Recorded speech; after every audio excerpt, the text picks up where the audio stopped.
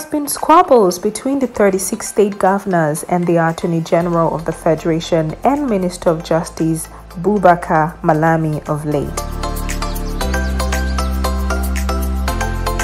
The disagreement is due to the directive by Mr. Malami to the Minister of Finance, Zainab Ahmed, to pay some consultants a whopping sum of $418 million. The amount is allegedly owed the consultants for services rendered during negotiations for the Paris Club refund. First, what is the Paris Club? The Paris Club is an informal group of official creditors who find coordinated and sustainable solutions to payment difficulties experienced by debtor countries. It dates back to 1956 when Argentina agreed to meet its public creditors in Paris. Since 1956, the Paris Club has signed 433 agreements with 90 different countries covering over $583 billion with its framework. So how did Nigeria get involved in the Paris Fund? The Paris Club refund is the fallout of the debt relief package negotiated by the federal government in 2005. The club judged the federal government economic refunds as far-reaching and focused, so much that it cancelled 60% of the country's $30 billion debt. Between 1995 and 2002, before the debt was written off, the federal government had agreement with state governments to deduct certain amounts from their federal allocation to service the debt. The federal government, however, made over deductions from state government's allocation in the process of paying the country's foreign debt to the Paris Club, hence the refund. In December 2016, the federal government eventually agreed to refund the state, but in 3 tranches. But the refund to states in the Federation has not been that smooth. Why is the NGF on the edge?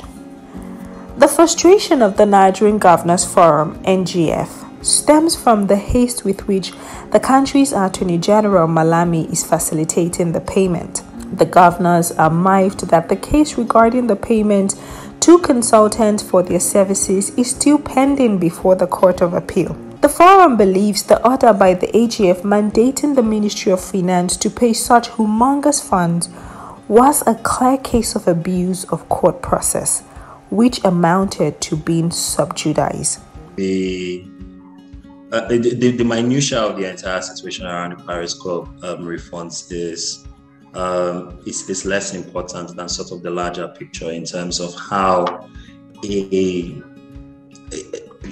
clear subset of Nigerian state governors are trying to redefine the fiscal relationship between the various levels of government. I think that's what's most important about this. So you've seen the manifestation of this effort on a number of fronts. You see the debate over value-added tax and other consumption taxes.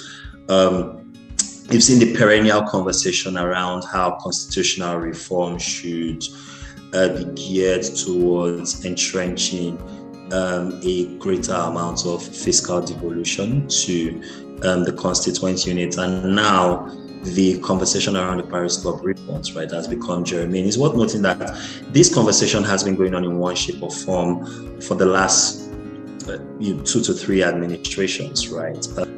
Passing to Nigeria is more than almost 2 decades in the making, right? The only reason why this has become a hot button political issue is because the governors, right, have, with some justification, sought to make the political case that the federal government has an omnipresence or a near omnipresent say in how the finances of this country is run to the detriment of the states and to a much lesser extent the local government. And it's within that context, right, that the entire back and forth between the Attorney General's office, the various state governors, and now increasingly what's playing out in the judicial system. As far as the country's 36 states are concerned, they do not believe that funds belonging to Federation account should be arbitrarily deducted without their input. The head of the NGF and governor of Ekiti State, Dr. Kayode Fayemi, in fact, insists that until all of the issues are clarified, the money should be left alone until an agreement is reached. On the other end, Malami is arguing that his intention to proceed with the payment was sequel to an agreement reached by the NGF, Association of Local Governments of Nigeria, the federal government, and the consultant involved in the negotiations of the Paris Refund.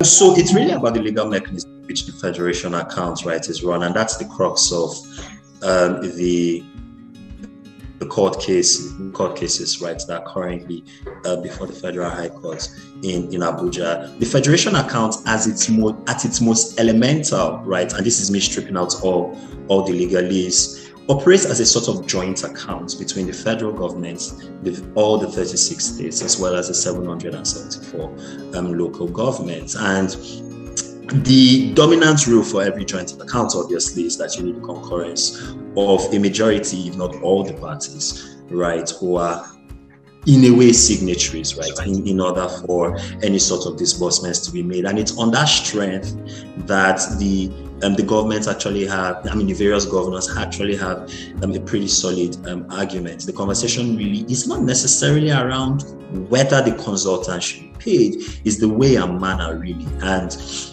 as long as the case subsists, right, within the courts, I think the next hearing for it is right about the end of the year. I think the 31st is the last I saw reporting on the issue. We'll just have to wait and see. Obviously, anyone who worked on ensuring that debt relief and then by extension the refunds were secured, almost certainly entitled to their pay, their contracts and legal agreements that enshrine what compensation for those various consultants should be. I think the real argument is about the way and manner and the speed at which they are being paid. And there have been varying opinions regarding the matter. One argument is that the governors were ignorant of the Paris Club Fund's exact dues accruable to the states until the consultants carried out their due diligence. So it is only fair that the consultants get paid for their job. Another argument opines that if the governors think otherwise and say there was no agreement between all the parties involved, they should wait for the court to decide before any action is taken.